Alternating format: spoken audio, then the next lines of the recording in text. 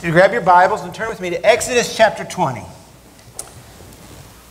Book of Exodus, second book in the Bible, chapter 20. We've been talking about our problems. What are your problems? And some of them we've talked about already. Or like last week we talked about gluttony. That was a popular one. Week before that we talked about greed. We've talked about our different problems. This week we're talking about jealousy or envy or covetousness. It's found in the Bible many times. While studying for this message, I was confronted with the question, why does the Bible tell us that God is a jealous God, but in the same passage advises us that covetousness or jealousy is a bad thing? Have you ever asked yourself that question? You ever wondered that? Why is it okay in one vein and it's not in the other? My Sunday school answer, which I think is a right answer, my Sunday school answer is that it's two different kinds of jealousy that is addressed. But I could not intelligently back that up until really now. I just knew that it was. I didn't know why it was or what I would use if someone asked me that question, and no one has ever asked me that question.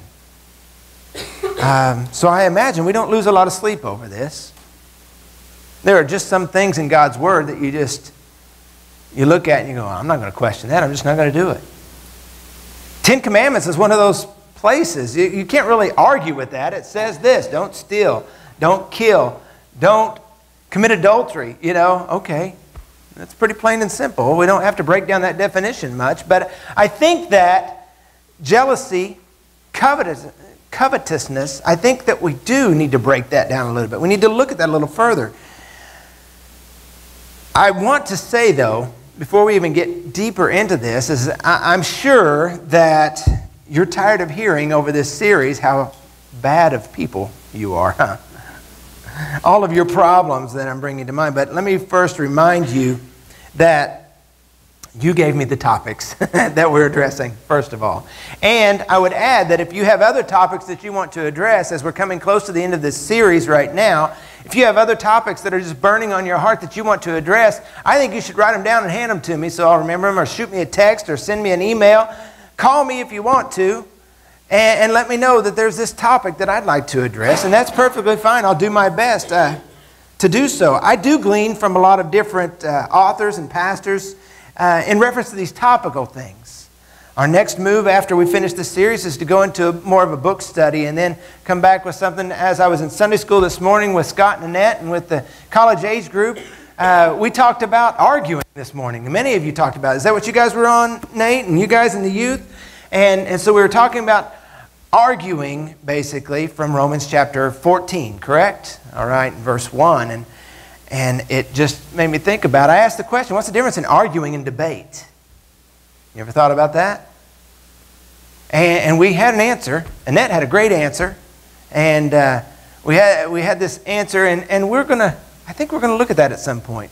The art of debate, because there's something to think about. But anyway, I chased that rabbit. Not only did you give me these topics, but this other thing is that the problem we address is not going to be addressed only in a negative light. Today, I want to address it in a positive fashion. Actually, I'm going to tell you that you need to be jealous. You're like, wait a minute, Matt. The Scripture just specifically says, we're going to read it in just a second, it specifically says not to covet. And I'm going to tell you, yes, that's correct. But I'm also going to tell you, the end of this sermon, we need to be jealous. And I'll explain that further. It's not really a way that you might think. So Exodus chapter 20. I know you just sit down. Did you get your rest on your legs? So now stand with me in honor of God's Word. We're going to read the entire passage, entire chapter. I'm reading from the New American Standard Bible. It says, Then God spoke all these words, saying, I am the Lord your God who brought you out of the land of Egypt, out of the house of slavery. You shall have no other gods before me. You shall not make for yourself an idol or any likeness of what is in heaven above or on the earth beneath or in the water under the earth. You shall not worship them or serve them, for I, the Lord your God, am a jealous God, visiting the iniquity of the fathers on the children, on the third and fourth generations of those who hate me, but showing loving kindness to thousands to those who love me and keep my commandments. You shall not take the name of the Lord your God in vain, for the Lord will not leave him unpunished who takes his name in vain. Remember the Sabbath day to keep it holy. 6 days you shall labor and do all your work, but the seventh day is the Sabbath of the Lord your God. In it you shall not do any work, you, your son, your daughter, your male, your female servant, your cattle, your sojourner who stays with you. For in 6 days the Lord made the heavens and the earth, the sea, and all that is in them, and rested on the seventh day. Therefore the Lord blessed the Sabbath day and made it holy. Honor your father and mother, that your days may be prolonged in the land which the Lord your God gives you. You shall not murder. You shall not commit adultery. You shall not steal. You shall not bear false witness against your neighbor. Now, there is no description necessary on those, is there? God described all those above and gave some breakdown of what he thought. But on those right there, it's pretty cut and dry, isn't it? Verse 17.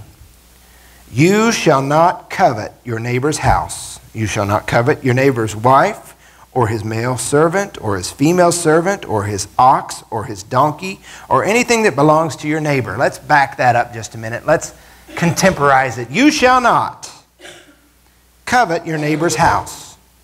You shall not lust after your neighbor's wife. You shall not wish that you had a butler or a housekeeper in your house like your neighbor has. Don't even think about wanting your neighbor's car or their motorcycle or their cool bicycle or their four-wheeler or their golf cart. Don't want their things. Basically, you shouldn't want anything your neighbor has. All right? Verse 18, all the people perceived the thunder and lightning flashes and the sound of the trumpet and the mountain smoking, and when the people saw it, they trembled and stood at a distance. That's because God was speaking. And that's when he was speaking, the earth was trembling. That needs to be in our life, you know. You need to take serious the Word of God and realize that it needs to shake your life up a little bit. There needs to be thunder and lightning when God's speaking to you. It ought to turn you on your heels and help you to walk away from what's troubling you. Verse 19, then they said to Moses, speak to us yourself, and we will listen, but let not God speak to us, or we will die. And Moses said to the people, do not be afraid, for God has come in order to test you, and in order that the fear of him may remain with you, so that you may not sin. So the people stood at a distance, while Moses approached the thick cloud where God was. And then the Lord said to Moses, thus you shall say to the sons of Israel, you yourselves have seen that I have spoken to you from heaven. You shall not make other gods besides me, gods of silver or gods of gold. You shall not make for yourselves. You shall make an altar of earth for me. You shall sacrifice on it your burnt offerings, your peace offerings, your sheep and your oxen, in every place where I cause my name to be remembered. I will come to you and bless you. If you make an altar of stone for me, you shall not build it of cut stones. For if you wield your tool on it, you will profane it, and you shall not go up by steps to my altar, so that your nakedness will not be exposed on it. There's a practical reason there. You know, they wore holy underwear, sort of. And so, you know, if they go up those steps, they could see up under their garment. There's a practical reason for that. That's the entire Exodus chapter 20. We'll read further in just a moment, but I'm going to let you be seated. May God bless the reading of his word. Amen. In that passage we just read, I'm going to contend for you, there are three types of jealousy that is addressed there. Two of them are very obvious. The third one I'm going to point out to you. But the first type is found in verse 17. We're going to start with the 10th commandment. David Smith from a website called bettersermons.org. He observed this.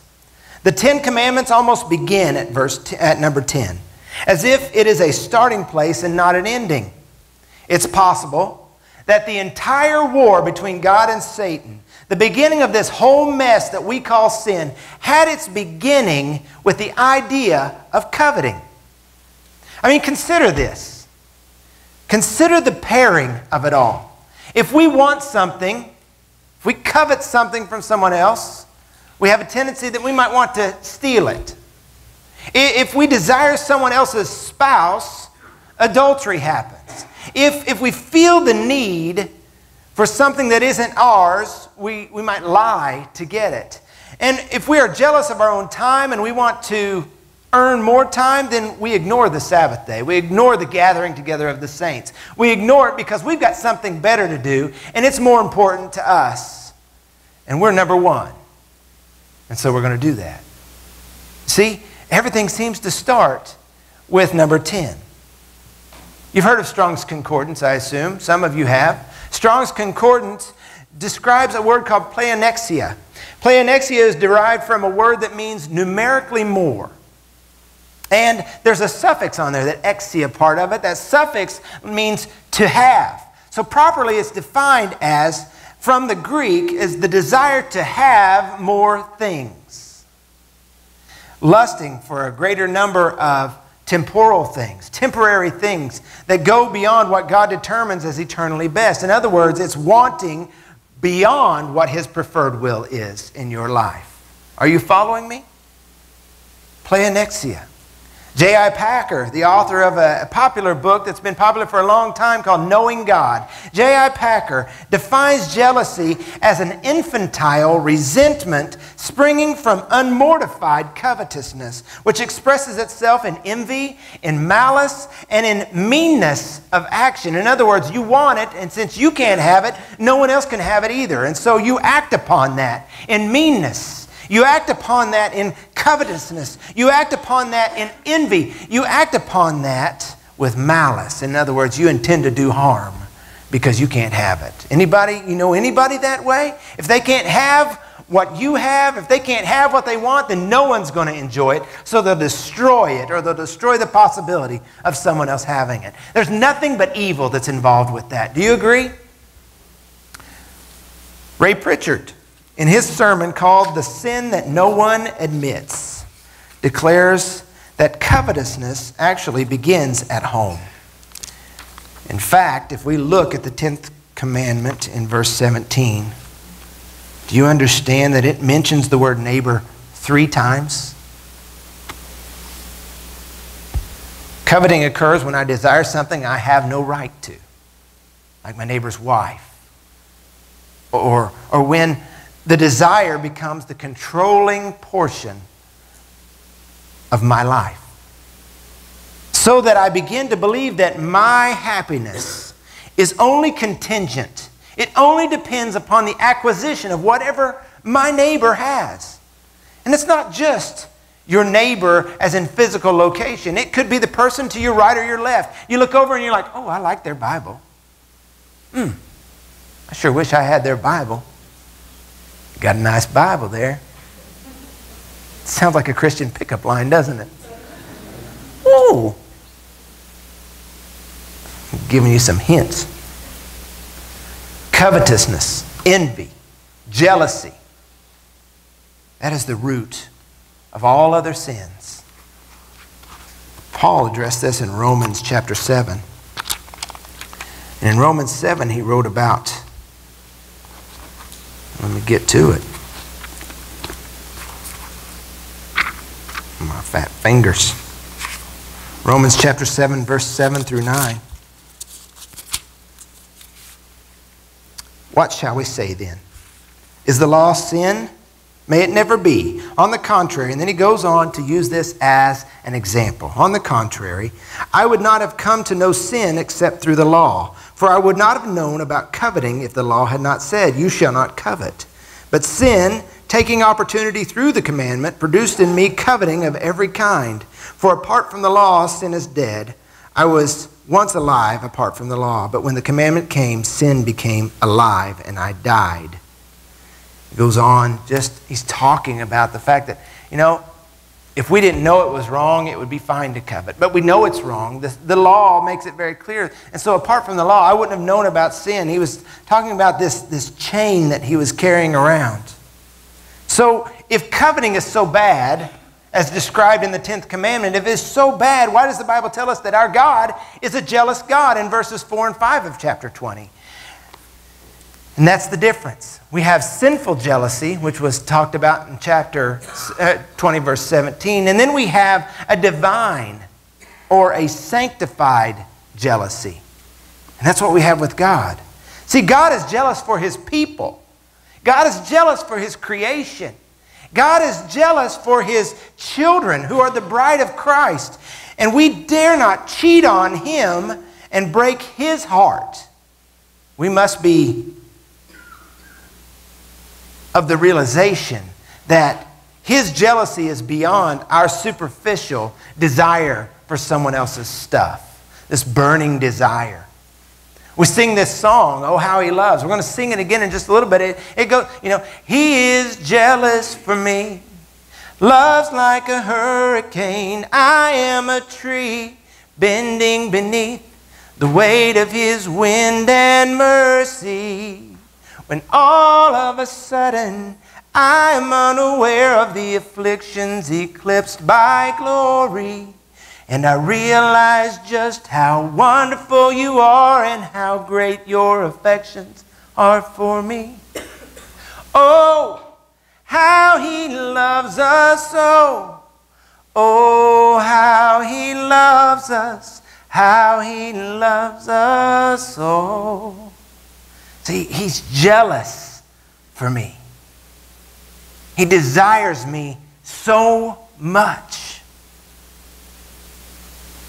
2 Corinthians chapter 11, verse 2, Paul describes this burning desire for the church in Corinth. And his desire for them was that they abide in the love of God. They abide in this divine jealousy, not envy that the church would have what the world has. He didn't care about that. The church doesn't need what the world has, because what the world has is nothing but temporary. What your neighbor has is nothing but temporary. Naked you came into this world, and naked you shall leave it.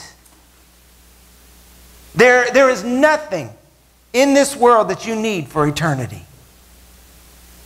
So he doesn't describe an envy that the church would have what the world has, but that the church would consume itself. That burning desire thought again. The church would consume itself with a desire for God. In the Old Testament, God expresses His love for Israel by proclaiming to be this jealous God that He talks about in verses 4 and 5. And this doesn't mean envious at all. This indicates His strong love for you, His chosen people. That's who you and I are, His chosen people. In the New Testament, God expresses His love for all of the world by sending His very part of Himself in His Son, Jesus Christ, His only Son, who dies on the cross for you and for me. Why would He do that? That we, His children, would be bought back. He bought back what was already His. Does that make any sense at all? It doesn't to you and I, because we look from a temporal mindset. But He's looking at it from an eternal point of view. And He loves us so much. I'm telling you today, we are not to be jealous where we covet what another has, which we have no right to obtain in the first place. But God has full right and all majesty to rule over our hearts, you see. And so our response is to be described by a spirit of jealousy, manifested as another similar sounding word. Have you ever heard the term to be zealous? It's similar to jealousy. It's an outright expression of it. And to find this, you look in Exodus chapter 20, verses 22 through 26.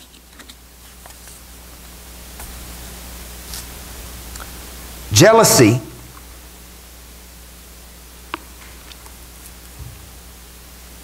is expressed in this way. The Lord said to Moses, "Thus you shall say to the sons of Israel, you yourselves have seen that I have spoken to you from heaven. You shall not make other gods besides me, gods of silver or gods of gold you shall not make for yourselves."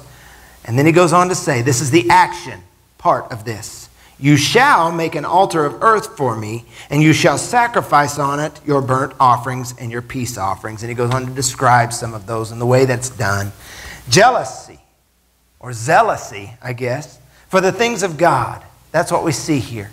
God describes how worship of him is to be different from that which man already requires when they make up their gods. You see?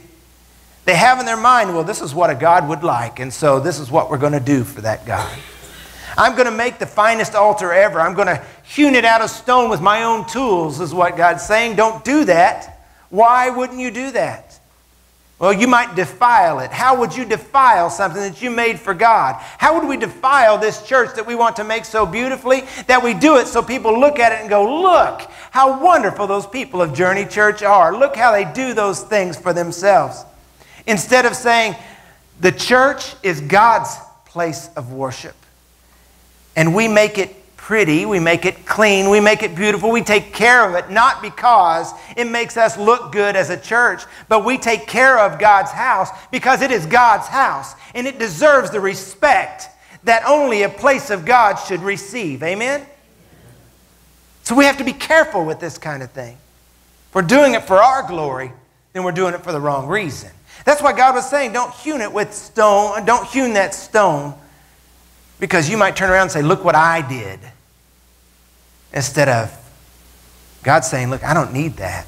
It's the same way he told David, you don't need to fix me up a beautiful house. You're fine dwelling in that tent right there. I'm perfectly happy with that because I'm the center of it. You see? So we have to be careful with these things. He describes how when people are to come to him, they present on purpose. They present with an action.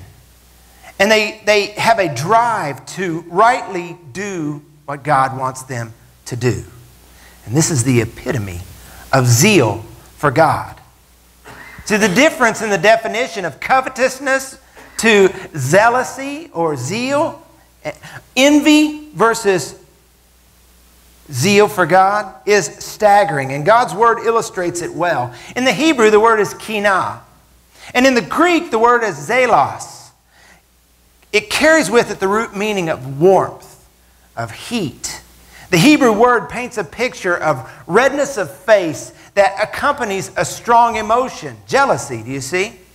What if we, as a church, what if we were jealous in the name of God in the same passionate way we are jealous for the things of others? What if we expected for God so much so that it turned our faces red and created a heat inside ourselves when the world tries to strip away from God what is rightly God's? What if? Because I know I'm not that way often, though I should be. And I would venture to guess that you probably would agree with me. But what if we were jealous in the name of God for the same passion, in the same passionate way that we are jealous of other things on this earth? I want to tell you a story about a man named Phinehas. And you find his story in Numbers chapter 25. So if you want to turn over a couple of books to the book of Numbers, find chapter 25.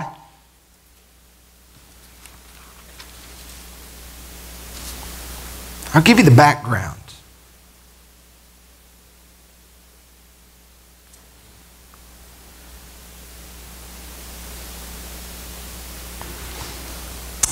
People of Israel in a certain place. They're in a place in their travel, they're in a place in their relationship with God, and they had started to turn away from him. They actually began to worship a different God. This God was named Baal. You see that term utilized a lot in the Old Testament. This is Baal of Peor. So it's the God of Peor, okay? And it's a pagan god, and they must have enjoyed the way that the people of Peor or that region were worshiping, and so they started to entwine themselves with it. They gave a little bit. They became lax in their worship, and then eventually they kind of turned themselves from God. And verse 3 begins, "So Israel joined themselves to Baal of Peor, and the Lord was angry against Israel." He was angry. He was jealous of what was going on there.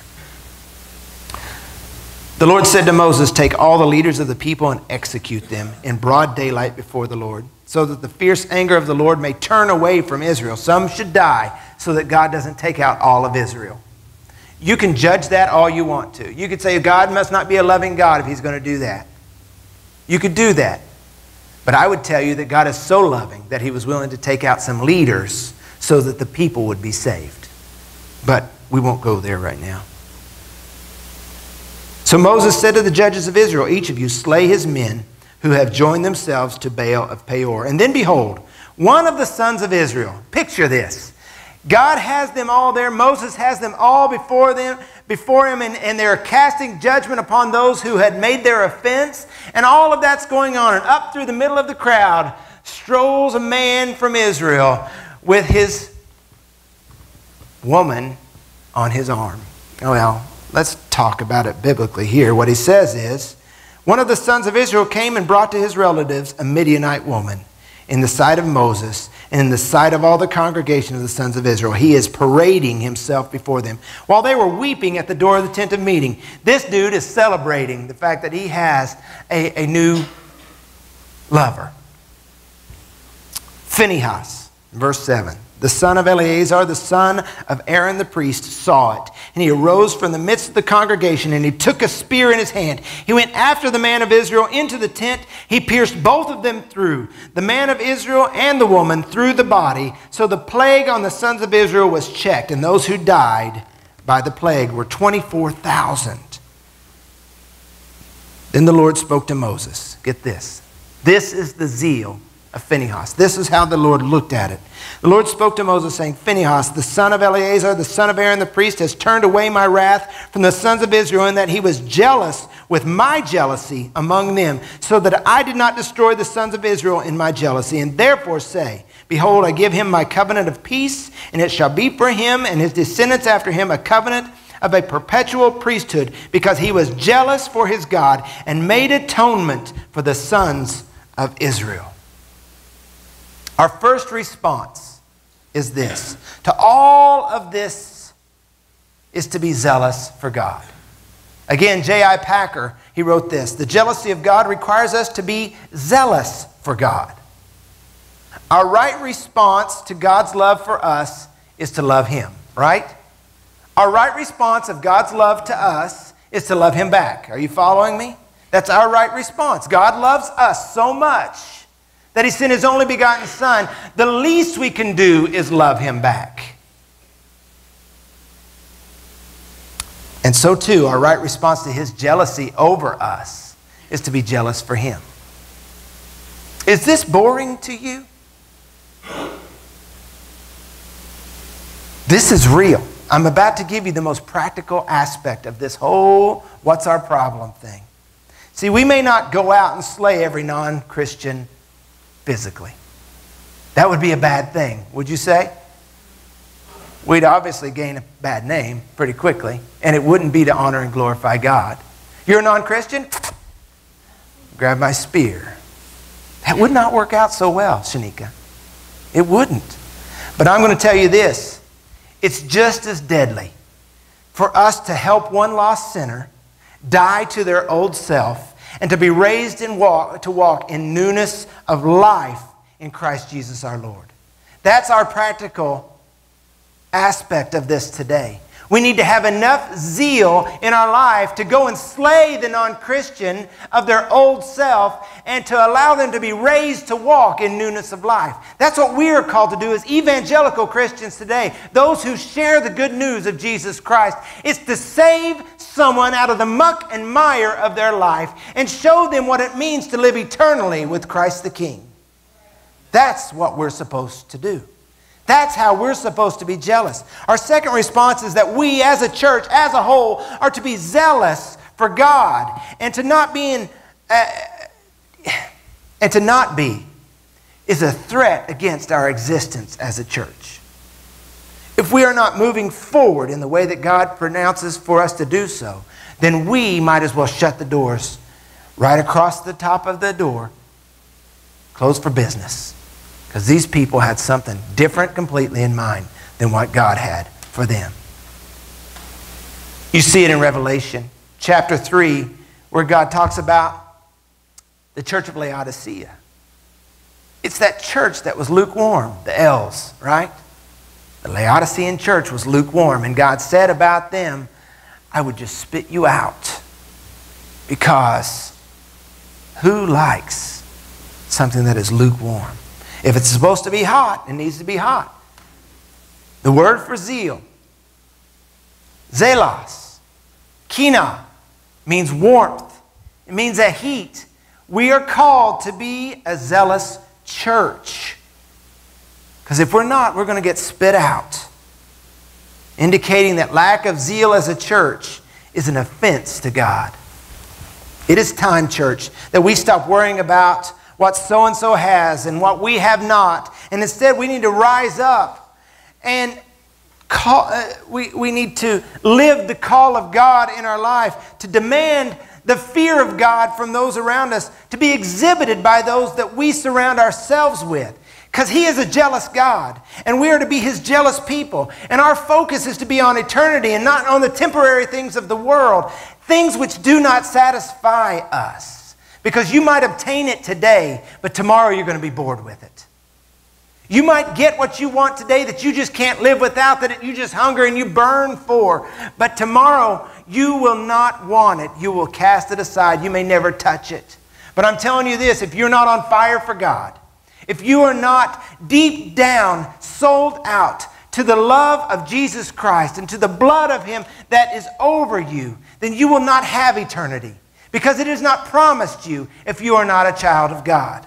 Consider this today, that we are to be a jealous people, but our jealousy is strictly reflected upon God the Father, God the Son, and God the Holy Spirit. Amen? Let's stand together. Father, I pray that you will help us, Lord. Help us to realize what is most important to you. Our relationship with you, our love for you, our stand in your name. We are not to be walked on. We are to be your church.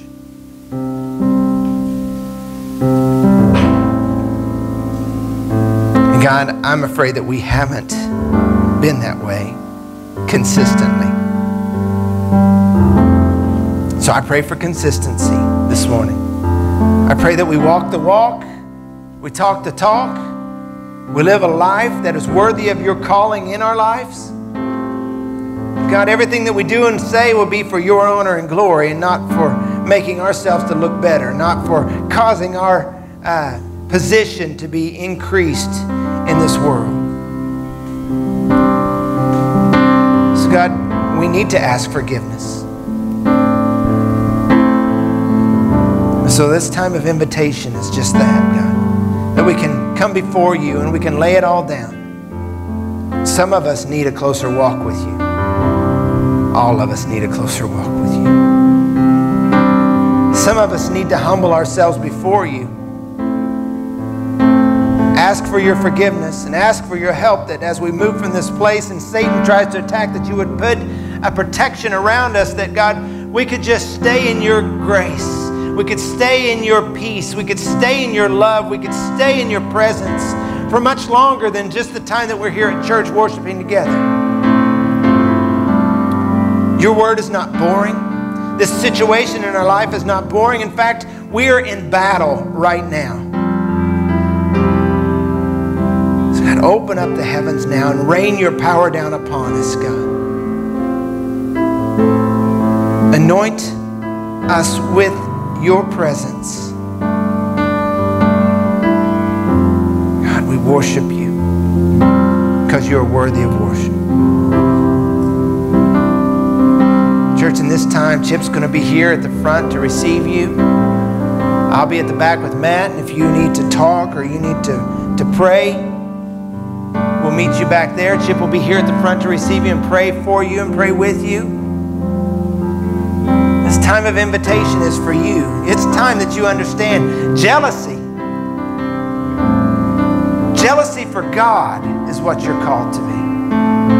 You don't need anything else. Nothing else is necessary, because everything else will work out.